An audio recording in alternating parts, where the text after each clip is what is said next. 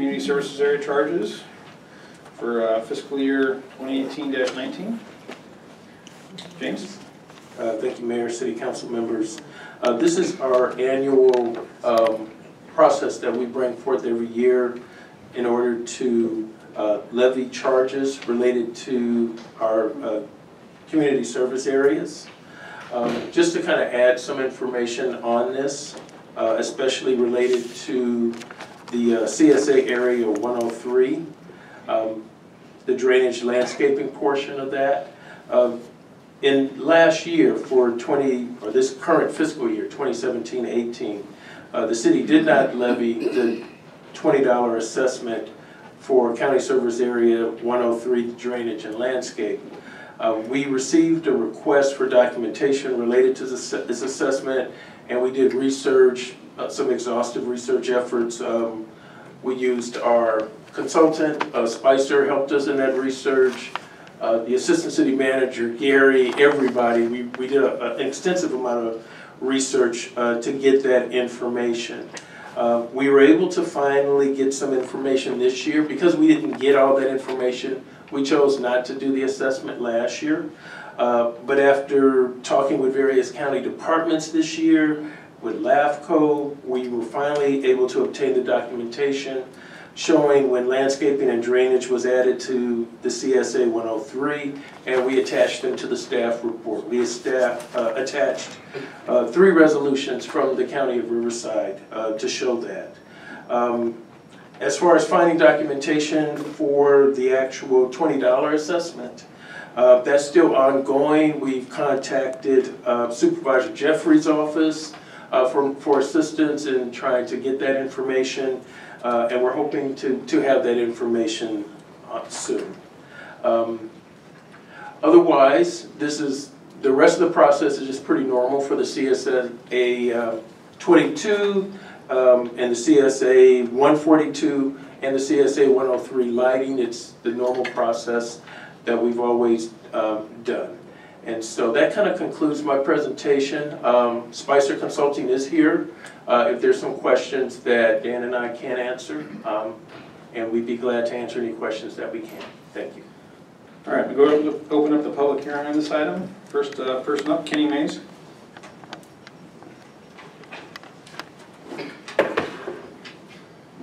CSA 103 drainage landscaping is lacking a copy of the legal authority and supporting documentation authorizing the collection of this tax. It is not present in the document. It's been 2 years the city has been looking for these mysterious documents to no avail. On another point, one has to ask why the administrative fees are more than 20% of the cost associated with this CSA. Even the county does not charge that much. Thank you. Joseph Morabito.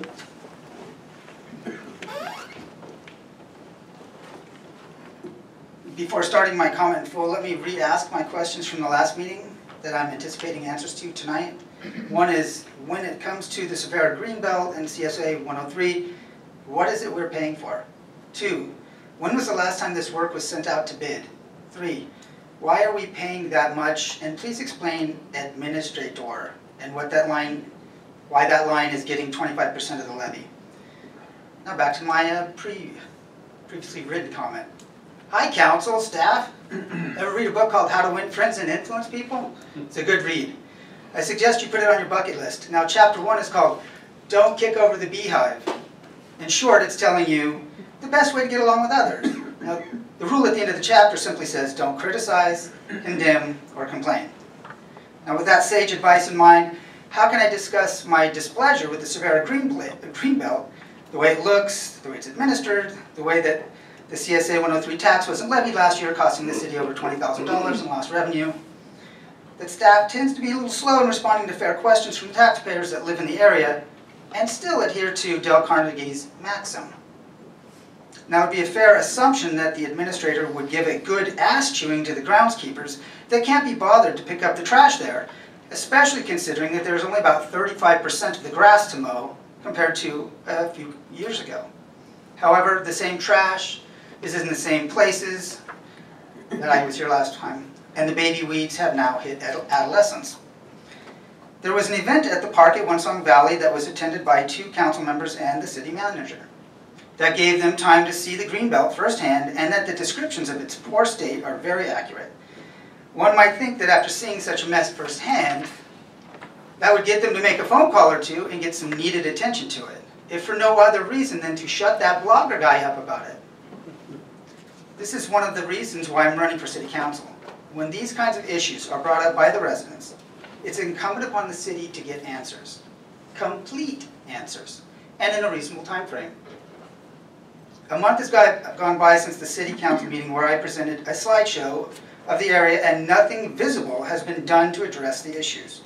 You can see how that tests a person's resolve to not criticize, condemn, or complain. Who wants to take some of those questions?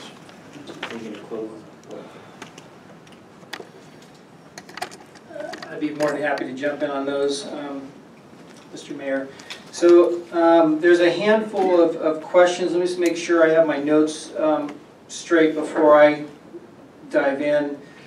Question about administration fees, what they cover, percentage, 20, 25% were the 2 different numbers that were presented. Discussion on the Greenbelt, what they're paying for. Last time we went out to bid for that. And a question again about admin. I think those were the items of concern. Let me do my best.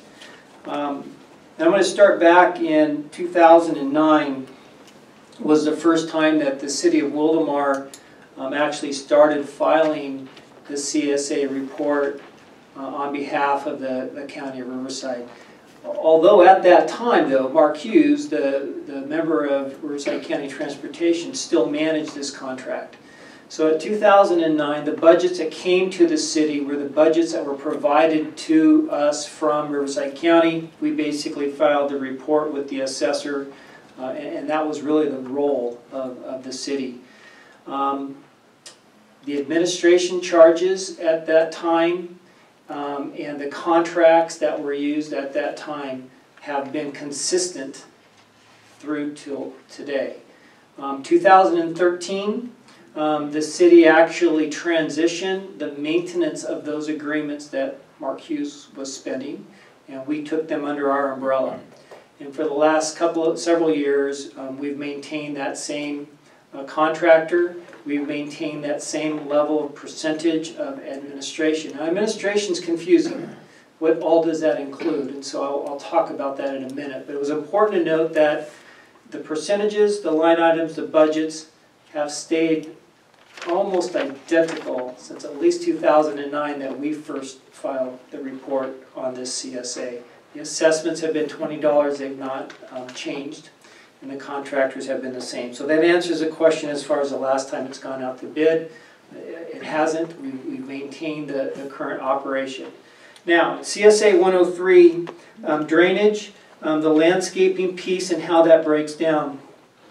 For an example, last year we spent $3,229 on our landscape contractor, Adami. Adami basically spends us a flat fee of $250 a month, and then he charges us fees for any repairs that are in above what he does for service.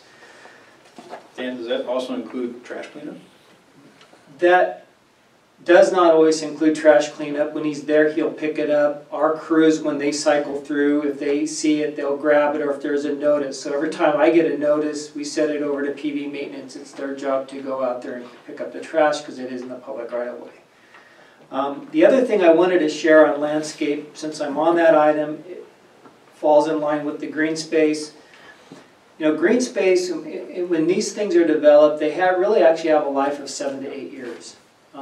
That area has not been redone for 7 to 8 years. It's very challenging to keep it green because of the roots, because of a handful of things. So the concerns that the citizens have been the same concerns that our staff has had for the last couple of years.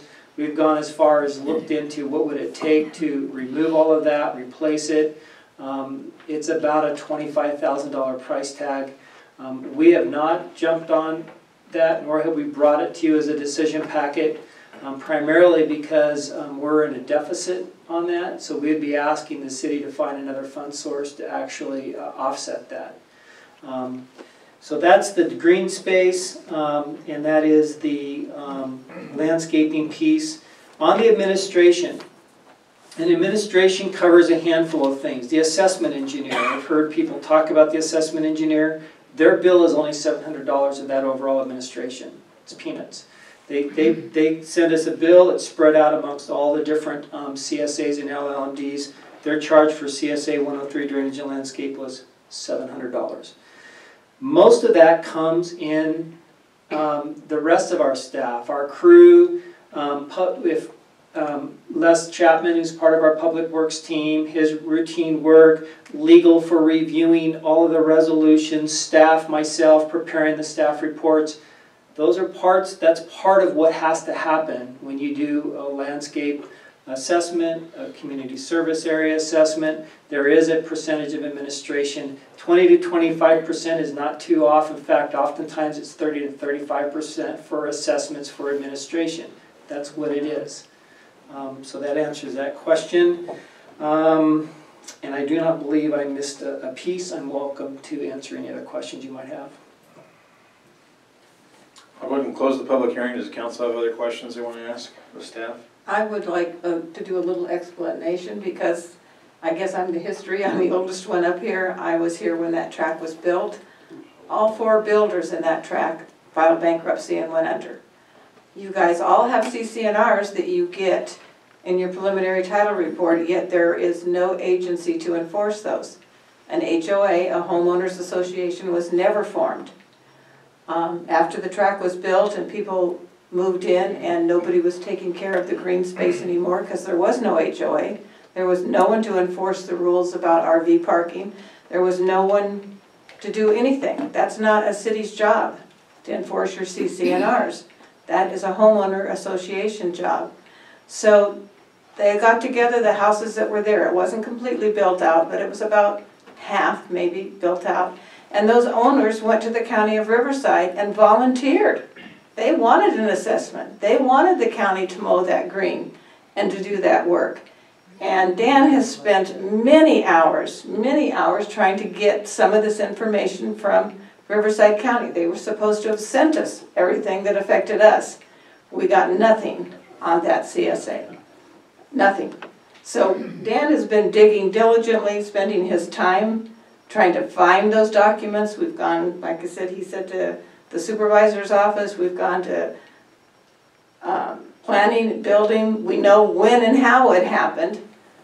And we have almost every document to show that it did happen. But that's why the confusion. There's no HOA, and it's not too late to form one. You guys could form one right now. You have your CCNRs, you could elect officers for your HOA, you could decide what you wanted to charge to enforce those CCNRs. They're important in keeping a track looking nice and keeping everybody in conforming as to what you agreed to when you bought the property. But this city has done its best and still working on trying to get these documents from Riverside County. You know what it's like. You know what it's like, Kenny, to go and ask for a document and try to get it, and we know who to ask most of the time. And we still had trouble getting them. I think Dan has done an excellent job at getting the documentation that they can find. We didn't lose it. We never had it. And we are diligently looking for it and trying to get it to people who have requested copies in a timely manner. But we can only do so much. I've worked on it. I've been in real estate my whole life out here. I've had title companies looking. It's on your preliminary title report. If you look on there, it lists it right there. But to find the documentation to back that up, even the title companies haven't been able to find it. So just trying to give you a little bit of background and why it's happened and how it's happened. But if you formed an HOA, you could take over maintaining all of that and have it perfect. Have it just the way you want it. With your own government right there. I just want to add, I know we talk a lot of time, and it seems like code or acronyms, so it's a county service area, so CSA 103. This was formed back in the 1970s, so remember Wildomar's been a city for 10 years. So to Marcia's point, you go to ask the county for documents, it takes a while to get them, or they have to find them in some sort of archival method. So we're talking about something that's happened so long ago, and it was the $20 that was placed on there, and that's never been raised, it's still $20. So therefore, we all know the cost of water's gone up, and the cost of everything has gone up since 1970. So us bringing in that 20,000, we're spending out, that fund is in the hole. We spent 93,000 on just one item in there for the drain, for the drainage. So that account, that fund is in the hole, therefore being subsidized by the general fund. And will be continuing to do so unless we raised it. So just another little bit of information. Along the same lines, starting in our agenda packet on page 253 are all the archival documents that we've been able to find from the county that go through from 94 to, and then the most recent item I believe was in 2000, what was it? No, 94 this one. But when it came to the county and everything else, all their original Form 11s. So we've found quite a bit of it. Not every piece, but we're getting there. So, all right. Anyone have any other questions on any other? I was just asking regarding the. All right, come on to the microphone, George. Did you speak on this item? Yeah. I did not. I just want to provide you some of the information in regards to funding.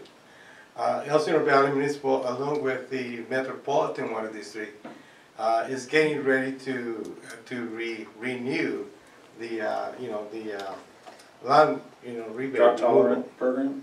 And along with that, Elsinore Valley is also thinking about adding more to it.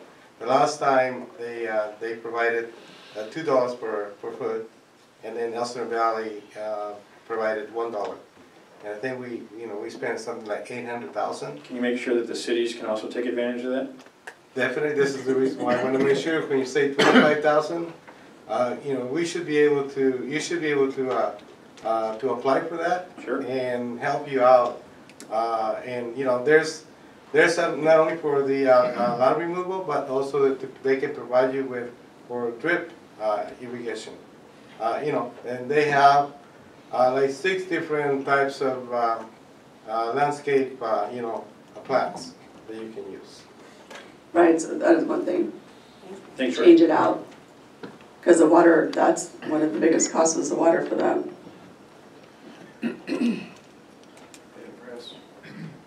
All right. With that, we'll go ahead and close the public hearing. I'll take a motion. So moved. Second. Tie goes to the lady. It's all right, she can handle it. Any opposed? So moved.